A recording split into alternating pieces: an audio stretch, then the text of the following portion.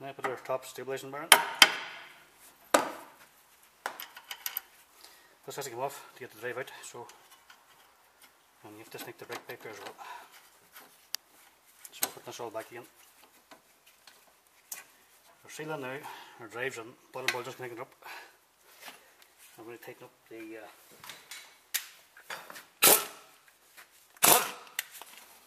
top bracket.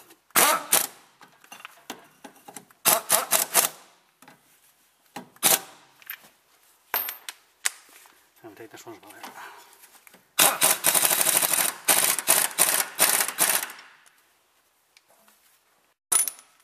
Next step, now put on the nut on the drive.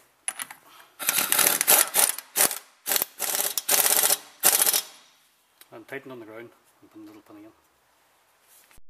Now we're removed the plug from the speedo drive hole there, and then we're filling the oil from here. So we'll use the proper gearbox oil. I'm going to put 3.5 litres in her here.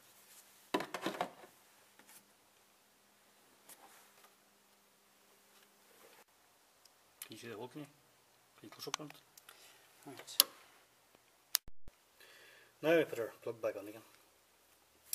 So it's around the hole here. Tight squeeze, have to move the camera.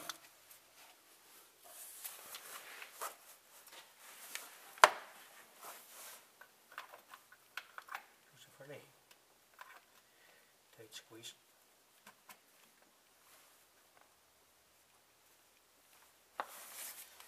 Close up. And we'll put the 10mm screw back on.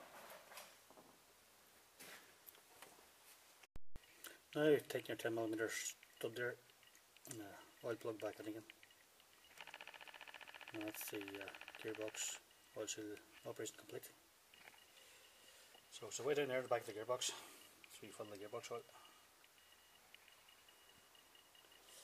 So what's our